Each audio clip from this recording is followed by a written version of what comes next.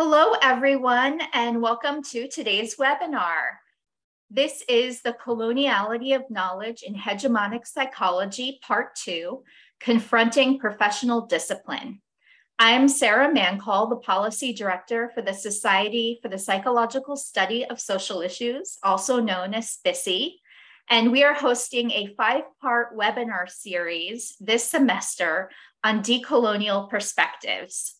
Before I hand things off to our convener and discussant, I want to thank the Reed Sura Decolonial Editorial Collective for organizing this series and editing the special issues of the Journal of Social Issues on which this series is based.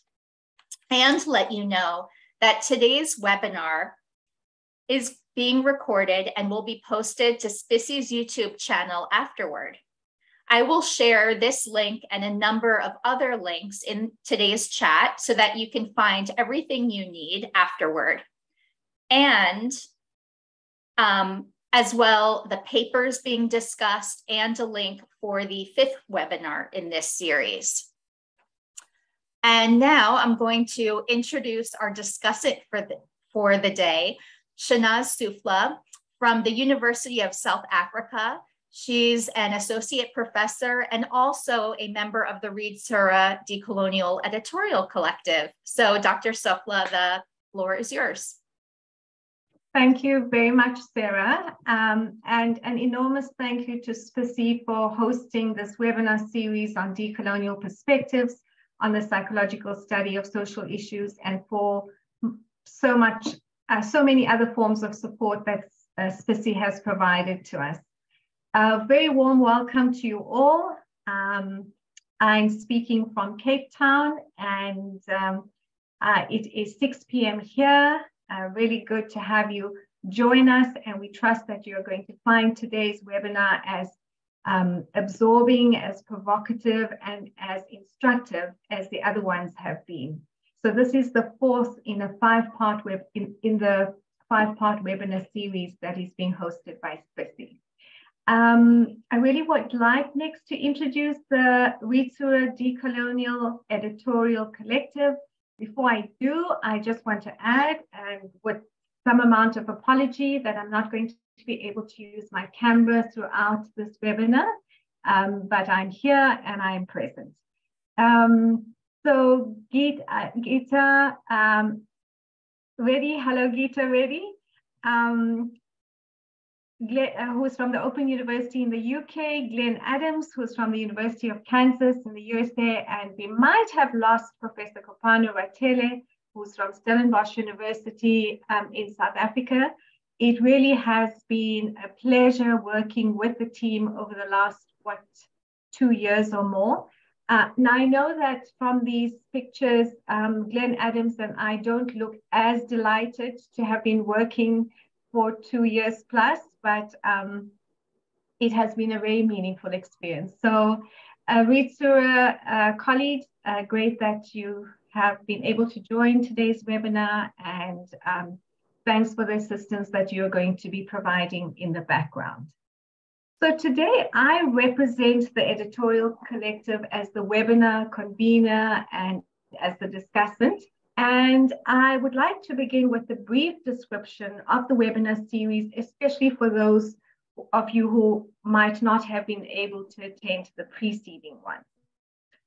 So the series features 15 presentations in all, and these have been organized in 5 installments.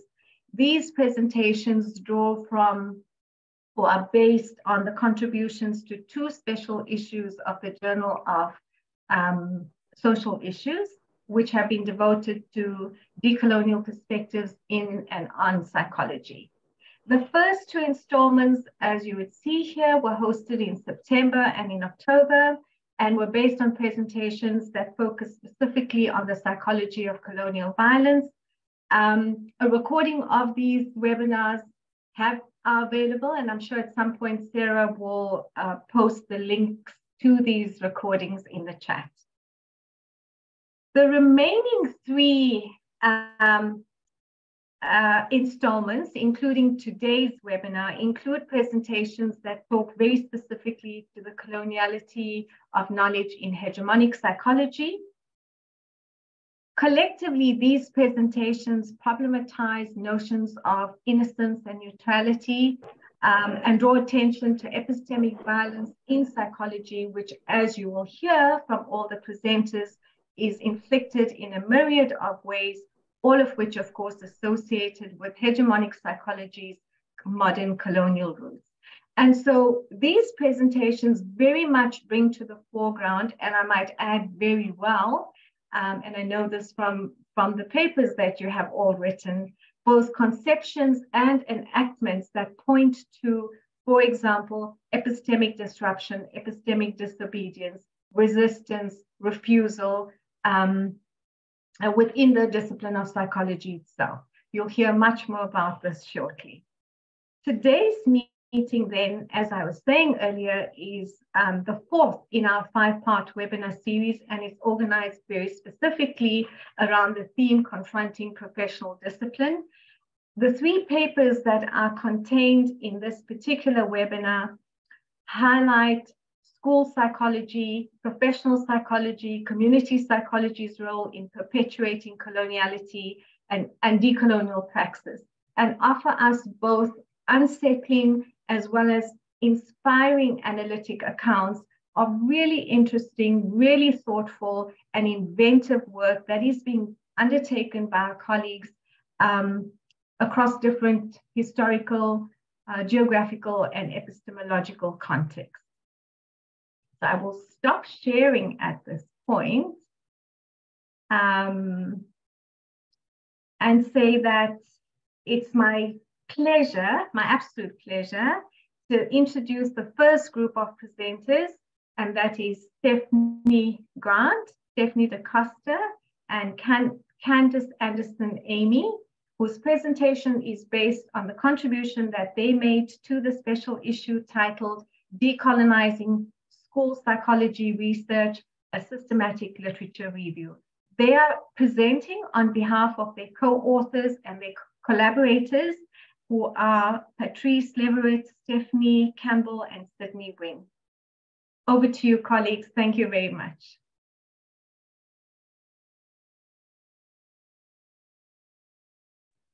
Hi, everyone. Just getting set up here as I get to presenter view. All right. Thank you so much for inviting us to speak today. So our project is Decolonizing School Psychology Research, a Systematic Literature Review. First and foremost, we want to share our positionality. So we come to you as a collective of minoritized women scholars who have joined together to find strength in community and joy in resistance. We want to acknowledge our situatedness, in the American context as we all work and live in the United States, as we continually try to dismantle colonialist ideologies and oppressive systems of our own training in our own context. And so I am Stephanie Grant. I identify as Louisiana Creole, African-American woman, cisgender, school psychologist, and assistant professor of psychology at Historically Black College, Xavier University of Louisiana. And I'll throw very quickly to my 2 co-authors. So Dr. DaCosta. Hello, everyone. My name is Stephanie DaCosta. I'm a South Asian immigrant cisgender woman. I'm counseling faculty at St. Mary's College. And hi, everyone. My name is Kandyce Anderson Amie. I'm an African-American cis woman from Indiana. I say that I reverse migrated to Durham, North Carolina. And I'm also a PhD candidate in curriculum and instruction at the University of Wisconsin-Madison. Good to be here. And I will be starting off our presentation today. So we want to situate ourselves in education right here. Schools represent one of the cornerstones of our societal structure in the United States.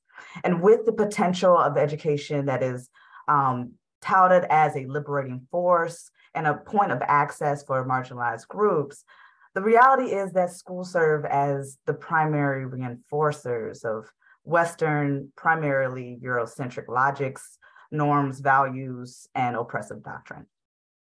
The discipline of school psychology has developed within this context, where early tenets of the field were steeped in biased assumptions of the dominant culture in which schools are situated. So we want to start with this statement. Schools have and continue to be sites of colonization. The social historical legacy of settler colonialism, or the state by which a foreign entity literally settles on occupied land and sets out to dominate, govern, impose its own culture, places schools at the center of this project. And critical scholars of education and psychology have argued through the enforcement of compliance, of labeling, behavior management, and assessment, schools have reproduced these settler traditions, values, beliefs, and ways of thinking over existing indigenous communities.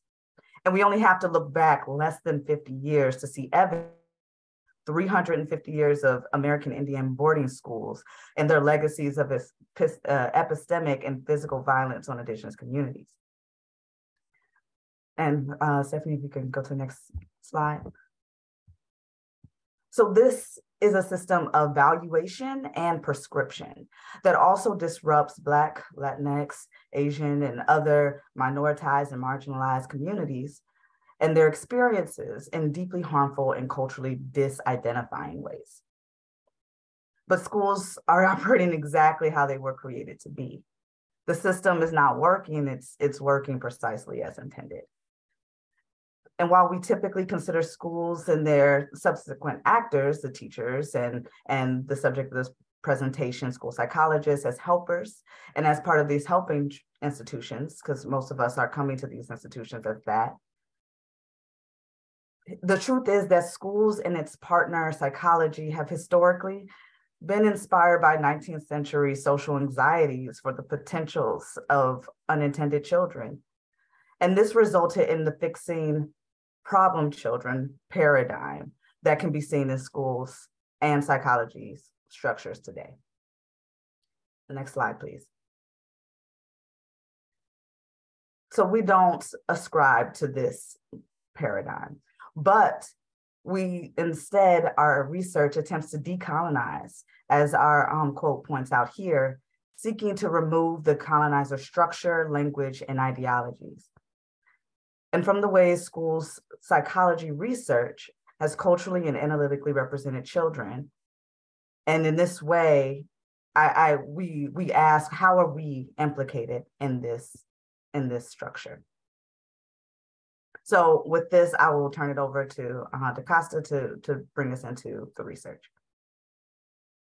Yeah. So we start off with understanding a little bit about school psychologists and school psychology in general. As Kandyce mentioned, school psychology lands at the intersection of education and psychology, and so brings in some of the oppressive practices of both of those disciplines. School psychologist is a subfield where we really think about how do we assess, intervene, and identify individuals who might need additional support within school settings. However, our discipline is always focused on identifying what is not normal from a medical model of psychopathology. And so othering has often been a key aspect of the discipline of school psychology. Next slide, please. So as we're thinking about school psychology and the ways in which it replicates oppression, we recognize that our field has inadvertently been tasked in targeting marginalized communities into the dominant narrative. We do this in three main ways. The first is this construct of labeling. We know historically and currently colonization has used labeling as a tool of domination and control of marginalized peoples. In schools, we as school psychologists use labeling and use definitions of what intelligence is, which is based in Eurocentric norms and values, to determine who has a disability in our communities. School psychologists also embark on gatekeeping. We are often the individuals in a school building that make determinations about the placement of children within the school setting. And we do this based on determinations of the construct of intelligence. We place children based on their behavior and whether or not they're making adequate learning within the school structure. The last insidious way that school psychologists promote colonization is through practices that encourage compliance. So we teach the youth in our buildings through well-meaning programs of social emotional learning, mental health practices. We teach them to be compliant in the face of structural oppression. We often deny the valid and lived authentic experiences of harm that these youth face within schooling and within our structural context that originate in the school environment. We teach them to subdue those feelings into compliance so that they can continue to engage in the schooling process. Next slide, please. So school psychologists base a lot of our work in the foundation of research. Our constructs are designed to think about evidence-based practices. So how we determine what is evidence-based, we take this from the literature. And of course, we want to recognize that research is based on empirical systems of knowledge that don't value and authenticate other ways of knowing and other ways of being. Next slide, please.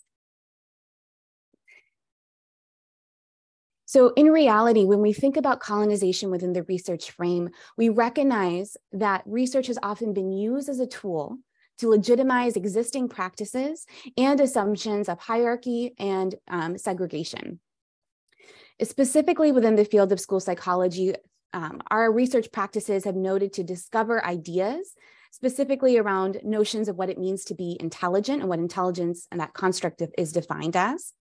Thinking about what the construct of special education is and the services that students and families may receive, and ideas of disability. What does it look like to have a disability, and what does it look like to remedy disability in children? So again, we want to center the fact that our research has been based on Eurocentric ideas of science and empiricism, and the assumption that what is valid and normal comes from a Eurocentric worldview and lens. And you can do the next slide. So I just want to state that these are some of the ways that our field has perpetuated the colonization of marginalized communities. The first is in the language that we use around closing the gaps between minoritized communities and white communities, without really identifying the fact that there are structural and oppressive colonizational forces at play to influence these gaps that we're seeing. We also position ourselves as school psychologists as saviors of children in need. And again, this framework continues to enforce that legacy of colonization as saviors to the communities that they are encountering. We essentialize groups of communities, kind of putting all folks in continual buckets, as opposed to understanding the nuances and differences. We continue to hold deficit narratives of children and families that we work with. And lastly, we refuse to acknowledge the ways in which systems of oppression continue to perpetuate inequalities within schooling systems, and we continue to ignore these factors as we continue our work. So I'm going to turn it over to my colleague here. All right, so with that in mind, here is what our approach was to try to understand how this plays out in our field specifically. So we did a systematic review. We reviewed articles in 5 journals for 3 years. We had 6 coders, the 6 people that are part of our group. There were 3 faculty and 3 graduate students. And we looked specifically at some indicators that we thought might highlight or outline the ways in which these colonist and Eurocentric ideas were playing out in the research, which is the core and the foundation of what we do. We looked at demographic group representation. So this was defined as whether or not a given minoritized population was reported in the sample of the study. And further, we looked at subgroup analysis. So to what extent was any further analysis conducted for those identified groups? We also looked for evidence of deficit narratives. So framing marginalized groups as, some failing within them. So this is really common language in school psychology around things like closing the gap, right? Which sort of puts the failures of the system and situates it in the individual, in the child, and in the community, right? We also looked for acknowledgements of histories of oppression and the ways in which school psychology played a part in this, and school psychologists, as well as the level of multicultural inclusion. So to what extent was there any degree of reflectiveness of the experiences of marginalized individuals beyond simple inclusion in the work? Okay, here were the 5 journals we identified. We did identify these journals using the metric of impact factor, which we know is fraught and problematic as heck, because it centers the voices of the powerful and continues to maintain those structures within the context of research. But we chose impact factor on purpose because we are trying to understand the ways in which systems of power continue to perpetuate narratives of whose voices get elevated and whose ideas get heard. So this was sort of intentionally selected for that reason. And we wound up with 627 articles that were coded by the team. So let's look at what we found. So here are the rates of minoritized inclusion that we looked at. We looked at a number of things: disability, immigration status, language status. Actually, I meant to start with ethnic group breakdown. As we can see, overall, there was a consistent trend across all of the minoritized or marginalized groups that we considered. And I do want to fully acknowledge that these groups horribly collapse extremely diverse groups into very simple categories, but these are the categories that we find most commonly in the journals that we reviewed, and they represent Eurocentric and weird norms about group organization, as it were, and the extent to which groups are sort of bucketed. And so that was reflected within our analysis as well, but we want to acknowledge that it's deeply problematic. As you can see, the minoritized inclusion, so did we report that this group is present, was not as high as we want to see, certainly, but it was much higher than any sort of analysis or deeper understanding of what might be happening specifically for those subgroups, right? So we get a lot of reporting, and this aligns with sort of what we see in our field right now, which is this acknowledgement of diversity as an issue, right? Without any further consideration or analysis of it. Okay. Let's go through a little bit more of our findings. First and foremost, we wanted to highlight that we also recorded the type of article, so quantitative analysis versus qualitative, and we can see 78% of articles represented quantitative research, i.e. numerical, empiricist, objective, and we see a real de-emphasis of qualitative work, which again, represents a very Eurocentric approach to science, right? What is valued, what is elevated, and what may not fully encompass or support the experiences or communicate the experiences of individuals from minoritized and marginalized groups.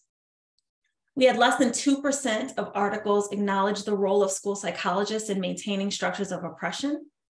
Less than 1.5% acknowledged histories of oppression at all. In relation to experiences of groups. About 7% of articles had essentializing language. So this is where we had both positive and negative representations of marginalized groups, which sort of essentialized it down as if that was just a core aspect of them, versus pejorative language, which was focused on deficit ideology, right? Where we saw weakness and illness and problematization and aggression, low educational level, related to identity. And finally, only 5% of articles considered any aspect of decolonizing, critical race, or culturally responsive frameworks. So despite the fact that 80% of articles included at least one of the marginalized or minoritized groups that we reported in our data set, right? Only 5% did any sort of critical analysis or critical work on this. So what does this mean? Or why is this important, right? Published literature and definitions of evidence-based practice influence everything we do. So we have biases in publication that impact our thinking about what works and why the differences that we see exist at all. And so we need to consider for whom. So despite an emphasis on social justice in our field, researchers are not considering structures of oppression, but instead continuing to replicate historical oppression by maintaining assumptions about differences in groups. And I think a key idea here is we are influenced by the past and the colonial present. Sorry, Stephanie, Yes. You have less than a minute left. Thank you. Sure. Briefly, we also identified some things that we thought would perhaps help us move forward in the field, such as expanding our methodology, utilizing crit approaches if we're going to do quantitative work, diversifying journal editors, and avoiding deficit tropes in our field. So with that, thank you so very much. Thank you. Thank you so much. And I'm really sorry that I had to rush you along. So colleagues, please let's drop comments in the chat to express our appreciation for this excellent presentation. Thank you again, Stephanie, and Kandyce. Next, we will move to Hugo Canham, who will present on behalf of his co-authors and collaborators, and I shall name them: Brett Bowman, Tanya Graham, Garth Stevens, Malosi Langa, Benita Jitu, and Deline Alexander. And the title of Prof. Canham's presentation is Conundrums in Teaching Decolonial Critical Community Psychology within the Context of Neoliberal Market Pressures. Thanks, Hugo, and over to you. Thank you very much, Shahnaaz. Thank you to my colleagues and to those of you who've attended today. So Shahnaaz has mentioned the co-authors of the paper, on whose behalf I'm talking about it. In the background, you'll see a slideshow, which in some ways has nothing to do with what I'm talking about, but it's to give context about the place where I'm located and the students and the world to which students go after they complete their studies. So in the early 2000s, my department started the community-based psychology program. The program sought to center community in psychology. And this was a departure from traditional professional programs. However, since students are primed for professional registration with the Health Professions Council, which is the regulatory body, and university programs require maximum enrollment numbers, we tethered community to counseling psychology. The paper that I'm talking about was the consequence of my and my colleagues' attempt to understand if our community psychology graduates, are having any political traction in employment and practice trajectories where they are after they exit. Briefly stated, our program allows students to exit at the master's level with a qualification that we call Masters in Community-Based Counseling Psychology, and it enables them to register with the Health Professions Council as counseling psychologists. Registration with the regulatory body entitles members to claim for therapeutic services from health insurance benefits of clients with health insurance or medical aid in our context. We train students to respond to two imperatives: to have the skills required by the Health Professions Council to practice as therapists, and to be able to undertake interventions in community contexts beyond the therapeutic encounter. The latter is based on traditional community psychology principles, together with emergent decolonial theorization that interrogates issues of geo and body politics, the nature of psychological knowledge, conceptions of well-being, and a critical interrogation of histories and community in this context. For us, decolonizing means an unwavering commitment to untangling knowledge production from a Eurocentric episteme and recentering local knowledges and ways of knowing in order to mount a radical change in our majority world conditions of marginalization, inequality, and discrimination. These are all manifestations of the contemporary legacy of coloniality. However, within the constraints of a disciplinary location anchored to the psi complex, we see the bifurcation as a challenge and an opportunity to both feed into and to fugitively undercut the psi complex. We aim for our students to hold the conceptual tensions that this bifurcated lens generates in order to give them options to intervene in multiple contexts as community workers and as therapists. So I'll skip through the method and just kind of go to what we found. We found that neoliberal market pressures, this was, in doing a tracer study with alumni.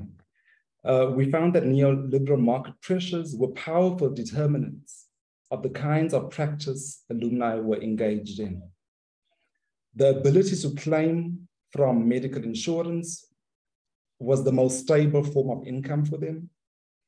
This had the effect of channeling alumni into psychotherapy as a primary form of intervention. They complained that community work was underfunded, lacked the structure and predetermined relational coordinates provided by the therapeutic encounter where everybody knows their place. And in precarious economic times where donors withdraw support, community work is difficult to do.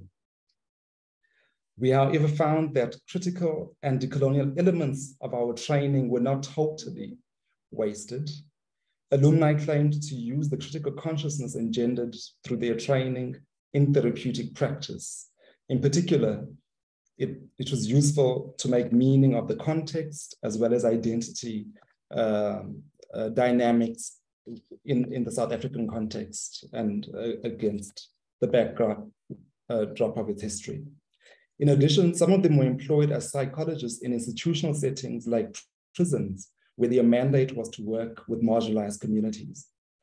Others used funds from private practice to support more financially precarious community practice, like preventative projects on gender-based violence, or working with homeless communities in partnership with local government and community-based NGOs. Some sticking points then to just quickly unpack in relation to professional psychology, decolonial practice and professional psychology. Decolonial practice is inherently contradictory because in practice, total liberation is not possible as it has to contend with intractable demands of the present neoliberal order and the pool of the psi complex and regulatory mechanisms. Decoloniality's emergent traction within the academy is not mirrored within the world of professional psychological practice. In reality, there is little conceptual space to simultaneously hold identities of social justice community workers with those of clinical practice. Consequently, alumni who have consciously engaged in everyday modes of market resistance in forms of decolonial work and activism must almost wholly disidentify as professional psychologists in order to actively pursue change agendas, because holding the two identities is difficult in practice. You're either a community worker or you're a therapist.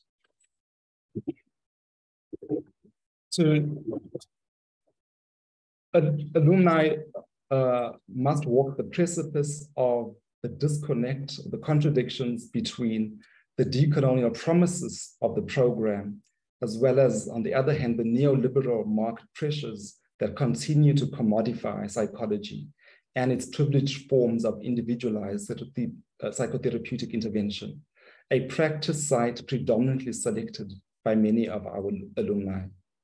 The implications of our findings suggest that scholars, educators, practitioners, and policymakers should contemplate what it means to work from a place of contradiction and complexity, where we are apprehending psychology as both an object of our critical gaze because of its disciplinary decay as a knowledge complex, as well as a site for socially transformative potential. In inhabiting the spirit of experimentation and decolonial imaginings, there is room, we argue, to consider what possibilities of a decolonial community psychology may look like if it had to sever its relations to regulating professional bodies and the politics of private healthcare, and what it would mean for community psychology to be free of these neoliberal trappings, which cater to a limited pool of the population. You'll see in the slides that there are massive social challenges, and we can only skirt about the margins if we attach our thinking and our practice to the psych complex. We are challenged to consider if we can decolonize without de-psychologizing the field of community psychology.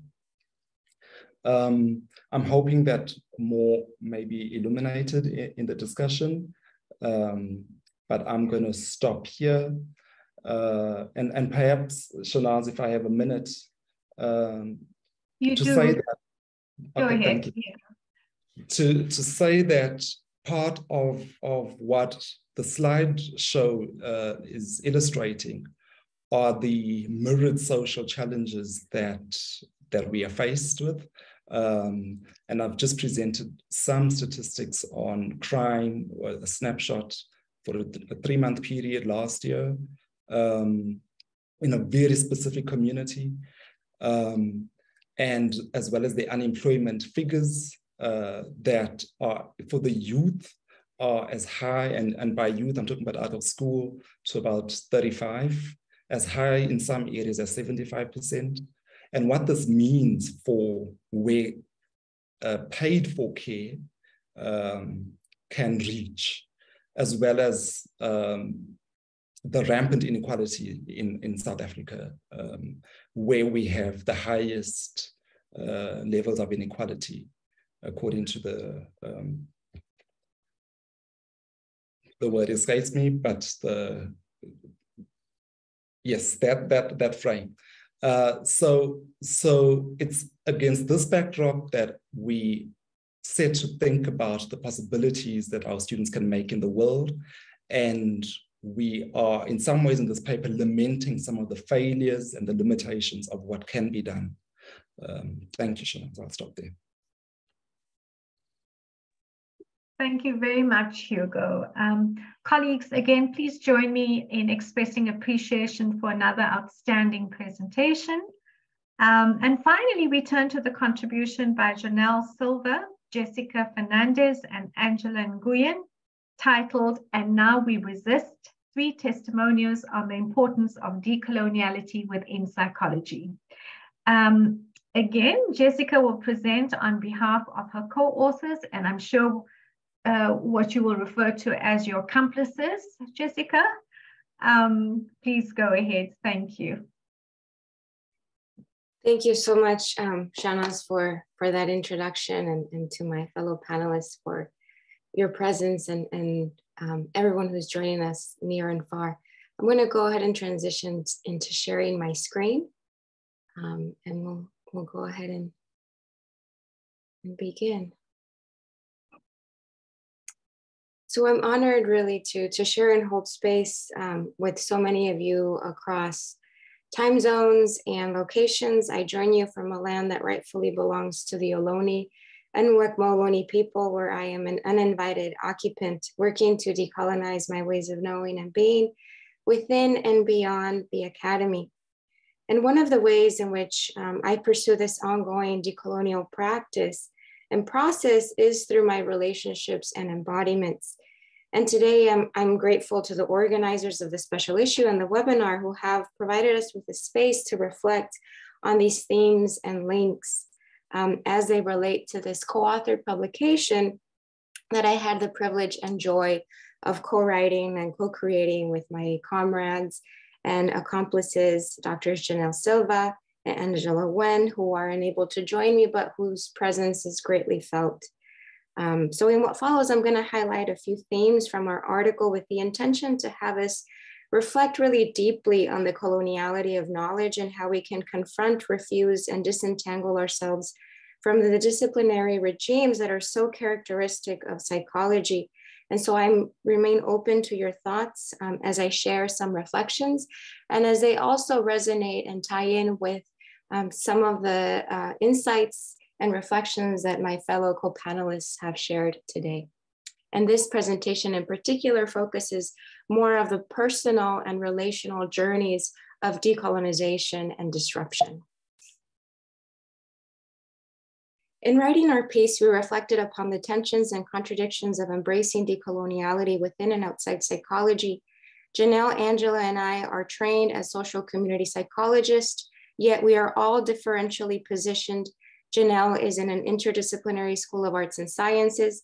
Angela is not in a university. Instead, she is a community advocate. And I am in an ethnic studies department moving between community and university. We are outside of psychology, yet we are within it, implicated in some form in the colonial projects reflected in the discipline and in the academy. So our paper is anchored in a decolonial feminist framework where we approach decoloniality through reflection, dialogue, action, and communal conocimiento as a purposeful act of delinking knowledge and practice away from oppressive systems, relationships, and epistemologies of hegemonic power. We understand decoloniality as a practice and a process, and also a pedagogy.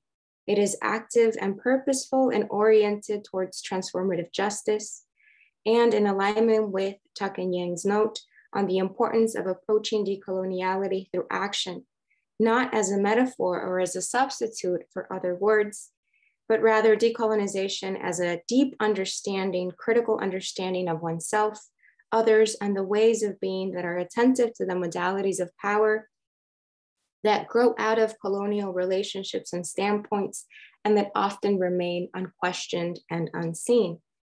The process of critical reflexivity that we featured in this article involved us attending to the embodiments and enactments of coloniality in how and what we teach, and relatedly, how we approach research. The questions we ask and why we ask these questions all matter, for these hold the potential to reproduce colonial dynamics if we are not attentive to the ways that colonialism assembles itself, thereby outliving coloniality. And as several scholars have noted, coloniality is and remains long before colonization, and it is marked by the enduring and longstanding patterns of power and imperialism built upon the exploitation of people, lands, and resources. Embodying a decolonial feminist praxis requires being critically reflexive, walking while asking, and asking as we walk, and doing so not in solitude, but in mutual accompaniment, as Drs. Duta, Atala, and collaborators also featured in the special issue describe as constellations of co-resistance anchored in decolonial love. So reflecting on our testimonials and our relational experiences and positionalities, we were guided in writing this piece through the following questions. How do we resist forces of coloniality and colonialism in our work? And how do our positionalities and identities inform our approach to epistemic decoloniality and decolonization? So together, the three of us testimoniamos our academic trajectories in relation to a decolonial feminist praxis and pedagogy that is very much tethered to who we are and what we do and our pursuits and intentions. We approach these questions through a decolonial methodology of testimonio, which is a process, practice, and a method that is anchored in Latin American and Latinx critical feminist epistemologies and strategies of sociopolitical resistance and dissent, as well as movement building and affirmation and healing. Writings by Gloria Anzaldúa, Sherry Moraga, Chela Sandoval, Emma Perez among other third world feminist scholars, as reflected in the anthology, This Bridge Called My Back, demonstrate the power of the written word in testimonio form when done in community, accompaniment, and in solidarity with others whose struggles or experiences, while unique and distinct from one's own, can nevertheless serve as a bridge to bring forward possibilities of coalitional resistance, reciprocal humanizing recognitions, and communities of rebellion that move beyond identity politics and hierarchies of oppression. Inspired by Anzaldua's writings, specifically her chapter on the process of developing conocimiento, or deep critical consciousness with commitment, testimoniamos are shared stories, reflections, and vignettes of our past and our present. We co-created a relational methodology of testimonio to engage autoteoria, or auto theory, as a decolonial feminist method to resist molding ourselves into the hegemonic Eurocentric canon of US-based psychology. We co-reflected upon our research and pedagogy, and we engaged testimonio to make visible our theory of the flesh, our stories written and transcribed to produce, sustain, cultivate, heal, and also bridge ourselves and our dissident subjectivities as transdisciplinary women of color scholars. Testimonio for us is a paradigmatic, methodological, and pedagogical tool and an embodiment of critical reflexivity that is ongoing, relational, and iterative, that interrogates what decoloniality is and does in relationship to our teaching, research, and practice. And in what follows, I am going to highlight 3 testimonio excerpts that demonstrate our critical reflexive dialogue journey towards the embodiment of a decolonial pedagogical praxis as teachers, scholars, and comrades. This first testimonio is by Janelle, and in the interest of time, I will not read the entire thing, but I invite you to connect and read through this on your own. However, I will highlight some key themes from each of our testimonios. Before I share my testimonio, I want to first introduce you, the reader, to how these stories originated. We were all graduates of the social psychology PhD program at the University of California, Santa Cruz. Although all 3 of us did not overlap in our education, we did have similar experiences in terms of academic training, faculty interactions, and a shared lab space. Academic conferences provided us the opportunity to come together as an academic family where we grew our intellectual connections through conference presentations and our personal relationships. Speaking from our experiences as educators, scholars, and community practitioners, we offer these testimonials as examples of how we have each wrestled with decolonizing psychology. Each testimonio speaks to how we have individually dealt with our experiences as community psychologists, both inside the classroom and in the field. Speaking from my standpoint, Janelle writes, as an educator, I discuss how I integrate a decolonial praxis pedagogy within my classroom, reflecting on how my educational training and intersecting identities developed my pedagogy in the unexpected outcomes for students and our institution. My testimonial begins our shared journey of what it means to decolonize psychology.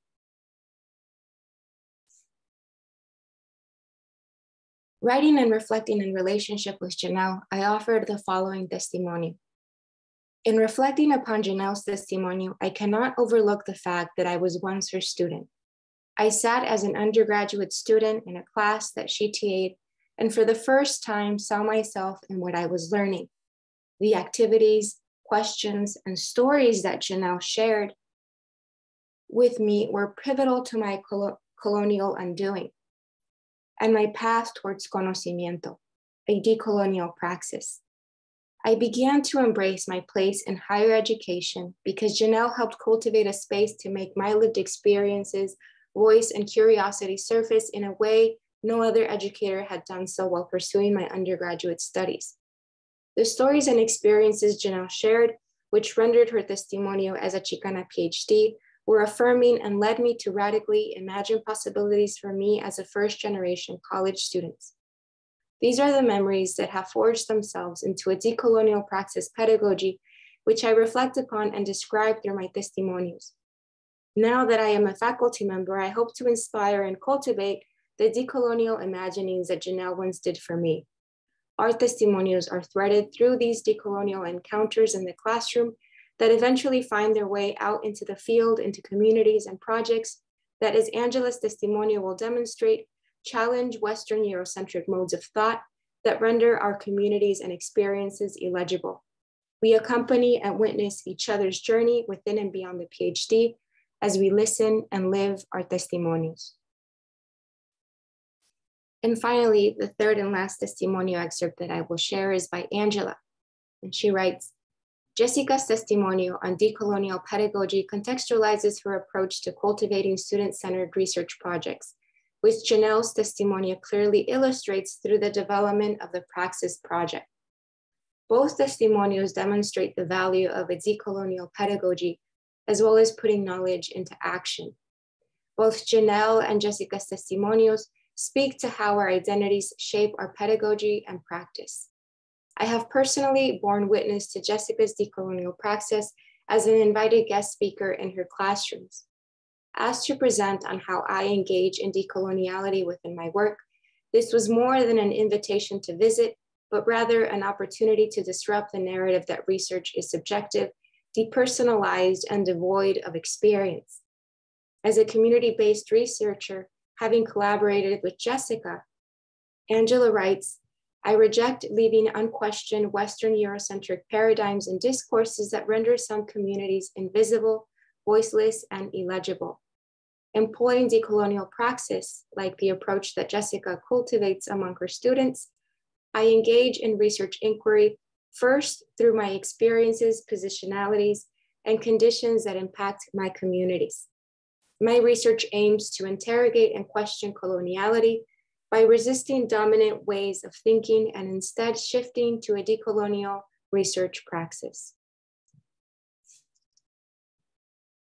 In sharing these testimonials, I draw attention to the interconnectedness of experiences and embodied subjectivities. This visual illustrates some of the themes that thread together our testimonials with our pedagogy and praxis. In particular, how decoloniality is a praxical pedagogy, a pedagogy that is lived, embodied, enacted, and relational, and carried forward in communality. The first theme is that decolonial praxical pedagogy must be critically reflexive, intersectional, and relationally attentive to the systems and inner workings of power, and how these shape positionalities, subjectivities, and sociopolitical consciousness and interdependent modes of agency and collective action.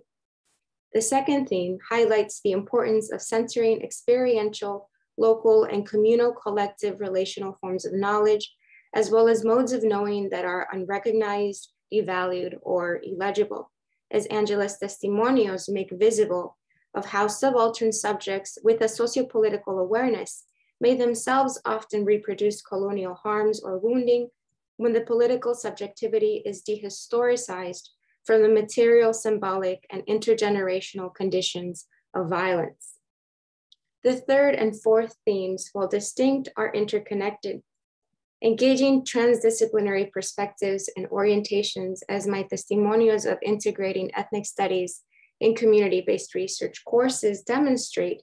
We must not reproduce disciplinary regimes that, rather than support community well-being, serve to compartmentalize and fragment some of their experiences under a scientific, objective colonial gaze.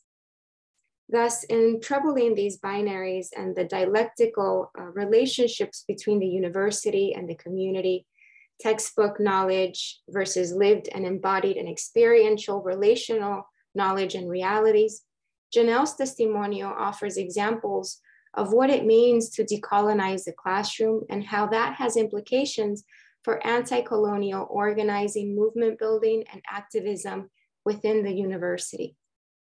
And so in this way, our shared testimonials strive towards the actualizing of the third university, reflecting on the writings by LaPaperson, We exist in a colonial and colonizing university that is simultaneously brewing and birthing decolonial actors, a place where the rematriation of land, the regeneration of relationships, and the forwarding of Indigenous, Black, queer, and feminist futures is possible, where effective decolonial action involves the restoration of futures alongside the crafting of new abolitionist visions and possibilities that refuse to be complicit in projects of domination and erasure. In closing, I want to offer us an invitation towards deeper relational, reflexive engagement and dialogue. It is my intention that our humble testimonios as women of color can help affirm those who are feeling siloed or seared by the blades of coloniality within the academy. We asked ourselves while writing this piece, and still to this day and continuously, how can we co-create and hold and share space for decolonial pedagogical praxis that challenge our own disciplining and the disciplinary regimes that sustain colonial formations? Anchored in a decolonial feminist praxis, I invite us to reflect on these themes and what Dr. Deanne Bell urges us to do, which is to occupy the classroom radically by decolonizing and transforming spaces towards more expansive, critical, anti-colonial, abolitionist, and liberatory relationships and pathways for and of knowing and being. Testimoniamos how we made and continue to make space for the unfolding of decolonization via relationships of community care, refusal, and rebellion. And in closing, I want to end with the words of Dr. Lorgia Garcia Peña. Community is something we practice rather than what we are a part of. Community as rebellion are the spaces of freedom making, of feeling, and of nurturance, and of transgressing the boundaries of our disciplines and institutions. Our testimonios demonstrate our process of resisting the coloniality of power as neoliberalized, neocolonized technologies that constrain our militant dreams of desire and revolution, recognition, and affirmation. We must forge communal and community pathways forward towards decolonial epistemologies, and testimonio is one bridge, a decolonial pedagogical praxis towards that path. And thank you very much. I'll stop sharing now and transition into the next phase of our session. Thank you very much, Jesica. Once more, let's go to the chat and express our appreciation for the exceptional work being done by Jesica, Janelle, and Angela. My Readsora colleagues, my internet connection is extremely unstable, so if I do drop out, I will rely on you to step in for me. Thank you very much. This then brings us to the part of the webinar where I take some space to offer brief comments, and more importantly, to open up space for engagement between the presenters and the audience, so the Q&A part of the webinar. And my Readsora colleagues will assist me in curating the questions addressed to the presenters. I see Glenn has asked that you please use the Q&A function of the Zoom platform to pose your questions. So my comments are referenced against the presentations themselves, as well as the larger project on decolonial perspectives on the psychological study of social issues. As we have stated elsewhere, the overall special issue work has much to do with long-standing concerns, certainly here in South Africa, and new forms of self-reflection about the need to decolonize psychology. So very much to turn the analytic lens back on hegemonic knowledge, to create versions of research, scholarship, teaching, training, and practice delinked, to reference Maniolo, from the Eurocentric modern heritage of hegemonic global psychology, and that better resonate with the concerns, ways of life, everyday realities, and aspirations of the global majority. Am I lost? Sarah, can you hear me? Thank you. Specifically, today's presentations are based on or draw from a special issue collection of articles that consider psychology as a site for decolonial analysis. Accordingly, they all implicate in different ways epistemic violence in hegemonic psychology, and in different ways point to the kinds of interventions that are thus implied. Epistemic violence, as we indicate in our introduction to the special issue, is very much a matter of epistemic exclusion of racialized others from the knowledge production process, what we refer to as imperialist imposition of whitewashed knowledge products as very much universal standards without due regard to context, or pathologizing forms of explanation that construct racial others as deviants in light of whitewashed standards. In addition, we reference epistemic violence in psychology to forms of harm associated with its modern colonial roots. And so we talk about intellectual imperialism, epistemological violence, coloniality of knowledge, all of which we have heard our colleagues talk to today. One manifestation of which is zero-point epistemology, or what Maniola refers to as, or what it talks to, is the idea of us being located as so-called neutral observers, whose individuals' abstractions from context then allow us to take rather objective and detached standpoints on the work that we do. And so the presentations today, which are aligned, of course, with the larger special issue work to which I have made some minor reference, assume a decolonial epistemic orientation and Southern and feminist standpoints towards illuminating how prevailing articulations of hegemonic psychology reproduce epistemic violence, and as much they help us to imagine or to reimagine what alternatives are possible, or not actually, or not for that matter. What would it look like to decologize the discipline? Is this possible? There are many questions that I think are provoked by their presentation. Our colleagues apply critical tools of decolonial analysis to the questions and provocations that they pose, and ultimately their work contributes to forms of psychological study beyond disciplinary fidelity that are obviously suitable for decolonial work, including knowledge production, of course. And an important facet of this work, as all the presenters reflect, is the inherent messiness, complexities, the disconnects, and the contradictions that remain and must necessarily be recognized, even as we strive to enact decolonial imaginaries, what Grant and colleagues refer to as moving beyond what is comfortable. With this, I will remark briefly on two central themes that stand out, on which today's presentations place the accent: confronting professional discipline, of course, and the exciting work by our colleagues illuminate and confront forms of professional discipline rooted in white supremacist and colonial logic, and institutional and systemic structures that very much enforce conformity to prescriptive standards, that replicate oppressive philosophies, that promote and reward submission to the coloniality of knowledge and being, that moderate forms of dissent and resistance, and extend and breed what Hugo Canham and his co-authors note as iniquitous forms of materiality. So the authors call for forms of delinking from dominant modes of psychological practice and transcending the methods and the borders of the discipline itself.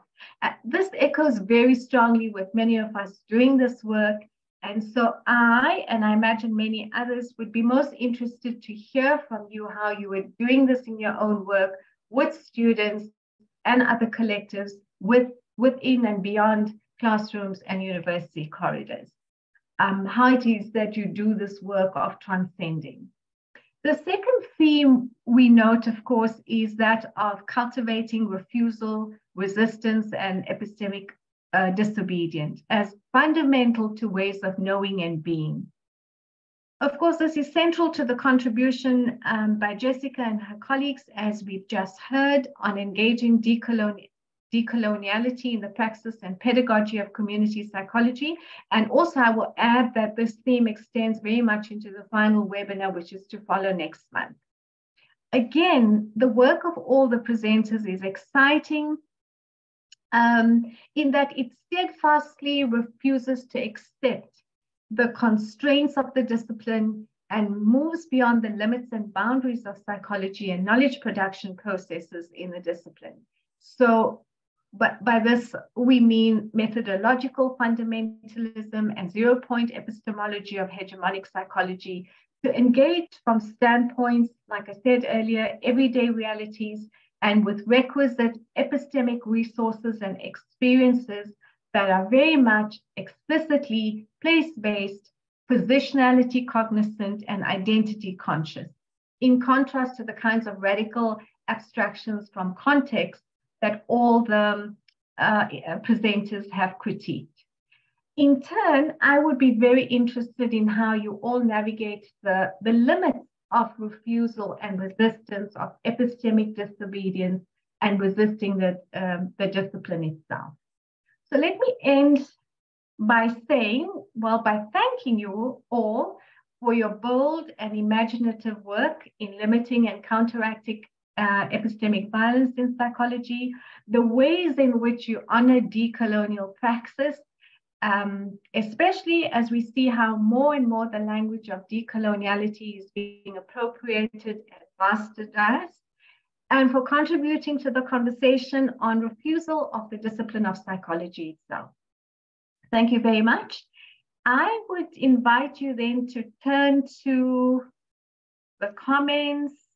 I don't see any questions in the Q&A. Nope. Yeah, have I missed anything, Glenn?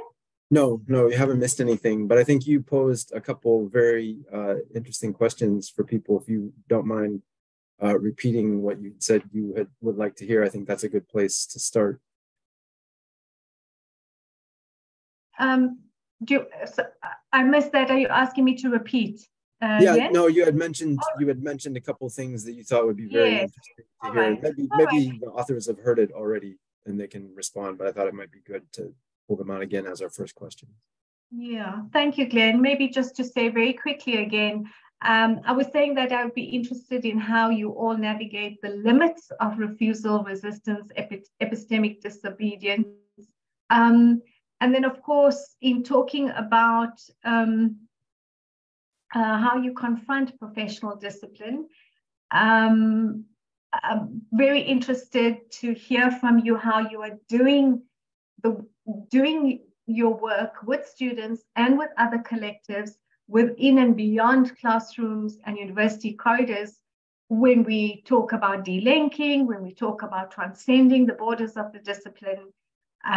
So you have, of course, shared some of that with us, some of you have, but I'd really be interested to hearing more about your work in this respect. So, of course, these are just one or two questions, but you might want to add or elaborate on some of what you've already shared with us. And yeah, there might be some comments as well that you would want to engage with. So over to you.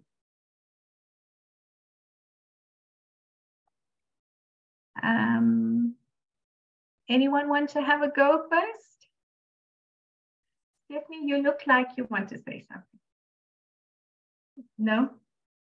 Sure. Navigating the limits of refusal, I think, is something I think about a lot, and we talk about a lot in our collective community that we work in of women of color.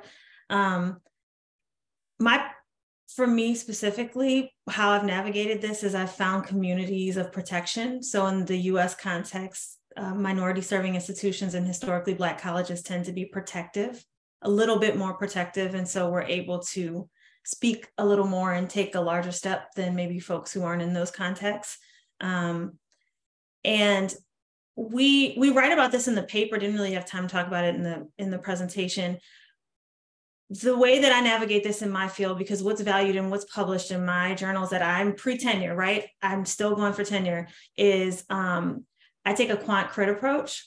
So I'm a like kind of a stats person, to be honest, more so than the rest of my team. And I know Qual is much more decolonial, right? And I'm always trying to learn. We joke about it all the time on the team. You see Kandyce smiling about my journey with Qual, because I wasn't trained in it at all. And so the way that I take that approach is there is power in numbers. You know, I think about things like Brown v. Board and stuff like that. Some of that research that helps us move the needle on equity, right, uses data, uses numbers. And so I take my place of power, which is my stats expertise, and use that to try to push the needle. And that's that balance where I'm still playing their game a little bit, to be honest, but pushing it as much as I can from a philosophical perspective. So that's just some thoughts on that, I guess.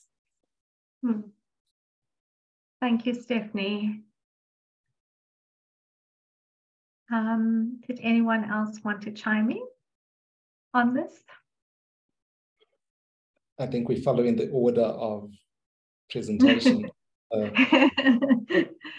Thanks, Hugo. Thanks, Shahnaaz. It is a difficult one because, you know, the mode that we can fall into is one of critique that does not offer the so what appended to that. So just a bite at this, for me, interdisciplinarity, that where I try to think outside of psychology as a mode of refusing its terms of reference is I found very generative. And, you know, and it makes one humble too, to learn anew and to see anew. So much of my scholarly work at the moment is in this mode of refusal and finding really generative ways of thinking about the same issues, but from another vantage point that I lean on other disciplines, is one example.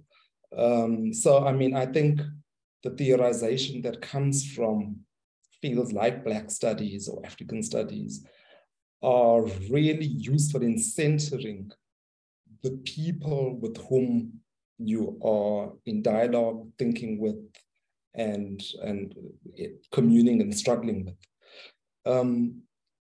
So, you know, with students, our projects have really tried to move away. So on the community pracs, to move away entirely from therapeutic lagers or encounters, because as soon as they appear, the graduate students, people immediately bring potential clients and problems to them. And the art of refusing that, even though they are trained in that modality too, and if, you know, making sandwiches is what is important on the day at the place of the prac work, then that's what, you know, is done collectively. So if it's homelessness, what do homeless people need and want, which is often more urgent than psychotherapy. So it's very difficult because it's almost like tying someone's hands behind their back because they primed for engaging that way. But expanding our forms of relationality through those modes is useful, and I'll stop there for now.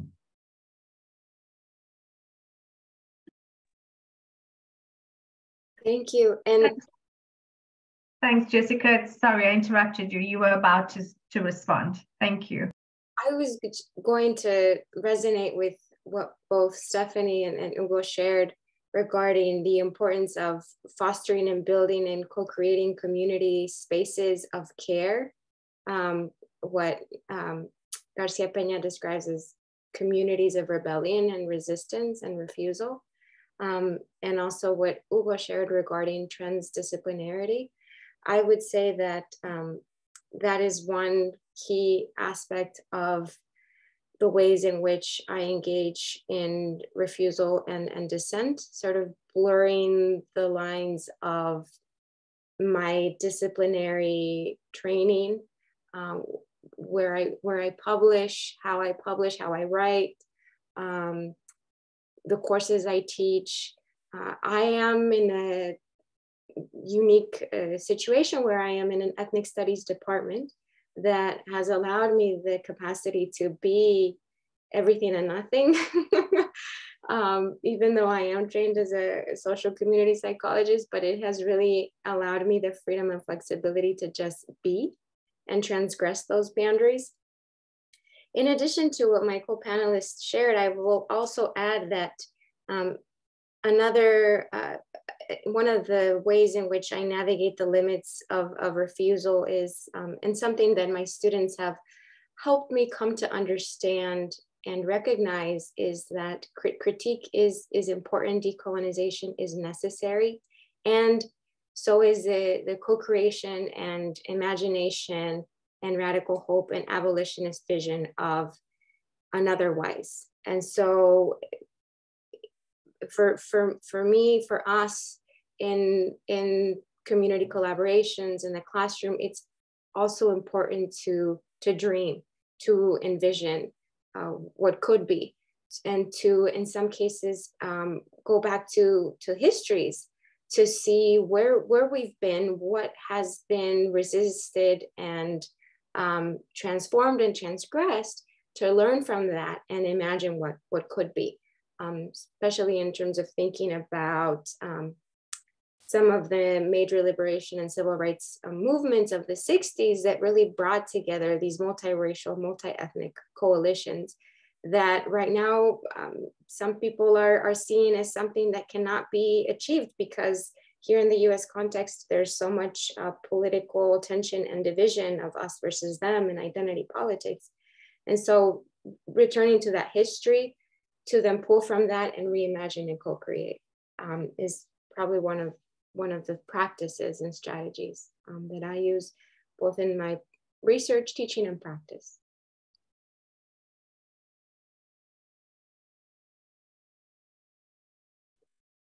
So Shahnaaz has informed me that her connection is dropping, so I'm going to take over leading the discussion for a moment, or facilitating the discussion.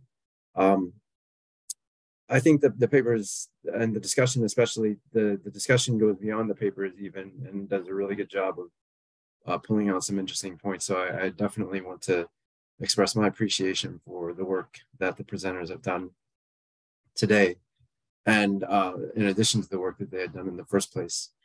And I like the discussion of sort of thinking through the question of discipline, both the kind of as a synonym for field of knowledge production, but then getting in the idea that it does come with force, with normative force and prescriptive force that tries to do particular things.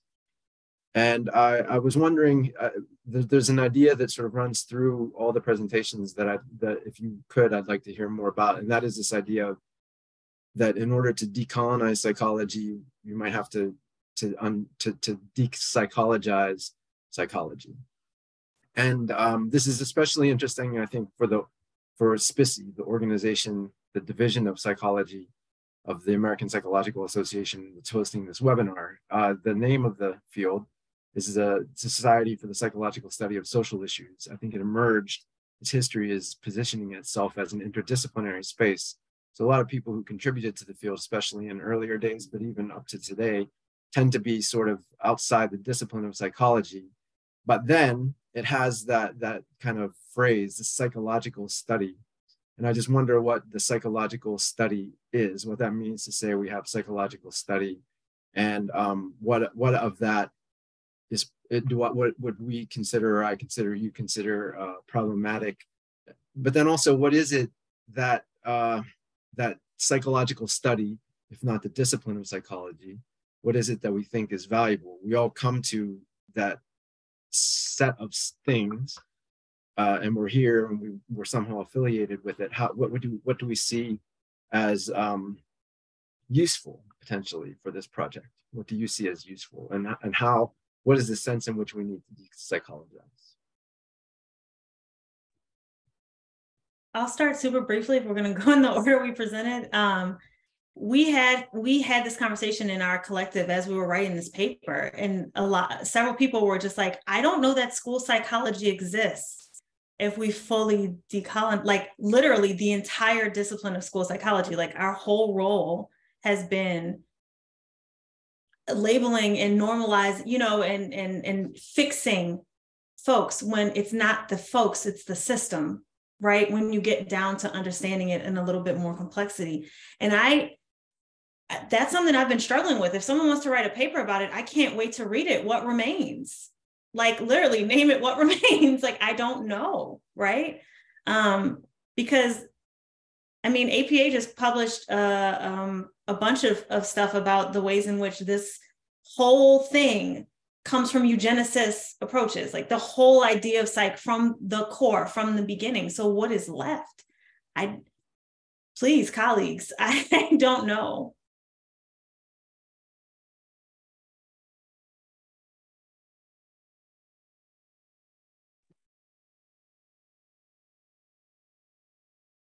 Yeah. So there's value to psychology, but it's a particular kind of value. And in contexts of great inequality, what it offers is very limited and ameliorative. It cannot stand up to the task that is required. So I think the study of psychology as you're articulating it is possibly a critique of it, because it is so powerful. As Ian Parker writes about the psych complex, it, in my context, attracts the highest numbers of undergrad students all lined up, and the funnel only gets smaller and they won't all make it into graduate studies. But they are enamored with this idea of the brain, of the mind and the psyche. And so much work goes into propping this up, right? Every sitcom, soapy movie has some really redeeming portrayal of psychology and the need for it. Everyone is told about this urgent, great need for psychological practice. So I think this psychological study and how you're articulating it is possibly a counter to this. And the decolonial lens is particularly important for framing and imagining, as Jesica was saying, what is possible. And it's hard to imagine what's possible. So collectively doing this is important. And I think that's a big enough task on its own. Yeah.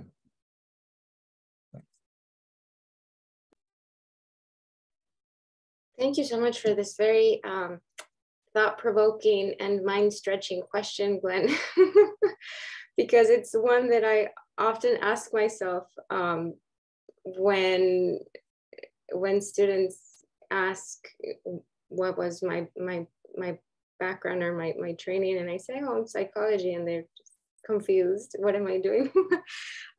But for me, it's become very important to the question of the psychological study of social issues. For me, has been really important to study the psychology of psychology in the US and to look to its history and formation, particularly community psychology in the US, to look at that history critically, to try to understand its roots and its routes, and what other movements and forms of grounded grassroots community psychologies. If I think of psychology as the relationship between thought and action and relationality and environment, person, place, and all of these dynamics, you know, social psychology 101, then psychology becomes much more expansive, much more inclusive and accessible. And I can sort of work and move with that psychology.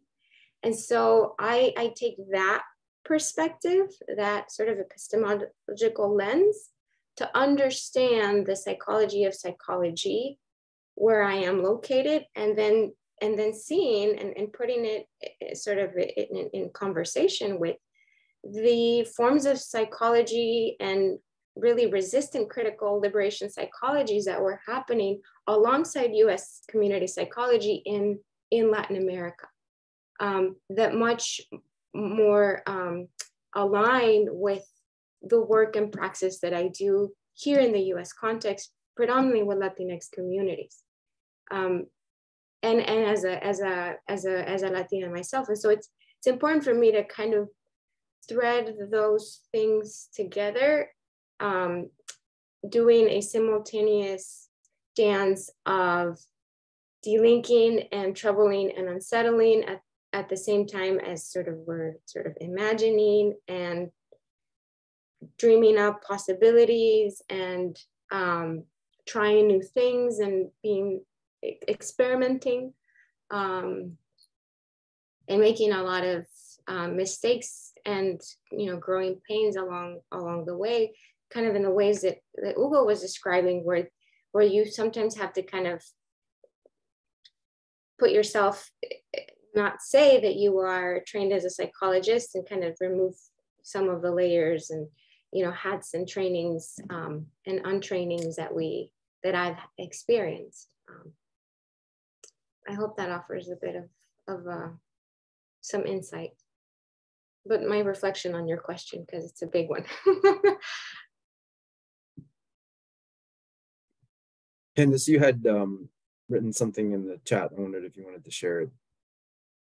Yeah. Well, first of all, the thoughts that were coming to me as you are talking, especially when your emphasis on community, Dr. Fernández, really got me to thinking about this role of collaboration, because I think academia has a way of telling us that we have to be the one to have the answer, or the one person to present that, where the answers, I believe, and maybe this is naivety, but I believe that just because we right now in this moment do not have the answers does not mean our communities does not have that answer, or the global communities do not have that answer. And so what I put in the chat was these are the question of well, what do we do if we deconstruct all of this and see its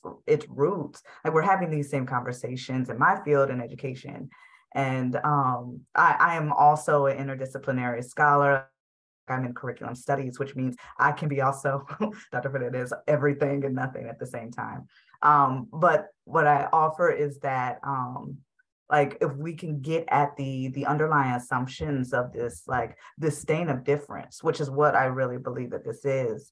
It's just the labeling and forceful renegotiation of people, and I know my own negotiations between white spaces and non-white spaces, and myself as just in all these different these categories, that we hold on to what we just truly want from these disciplines, organizations, whatnot. Then we may be able to find the answers in community. So that's all I wanted to say, but to put the little cherry on top of the cake there. So that brings us, I think, to the end of this part of the session, but I invite everyone who can and wants to join us for a more informal discussion with some of the presenters. Not all the presenters can make it, but I think some of them can. There's an opportunity for just a regular Zoom session. I'm going to put it into the chat, and it's important that you copy it now, because when we go, the chat, the link will go away and the password will go away. So if you want to join this session, please take a moment to copy the Zoom link and the password, and we will reconvene in that separate space where everybody can interact in face-to-face if they wish in real time.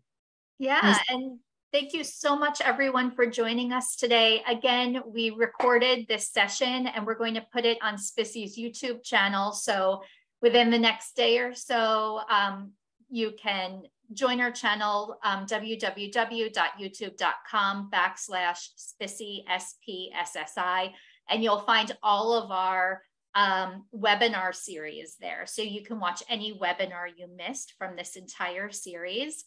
And I also put the link for our next webinar. It's going to be on December 7th at 1600 UTC. So you can register for it there. Or if you didn't catch the link in our chat, I'm going to put the link on our webpage for this series. It's www.spicy.org/decolonial perspectives.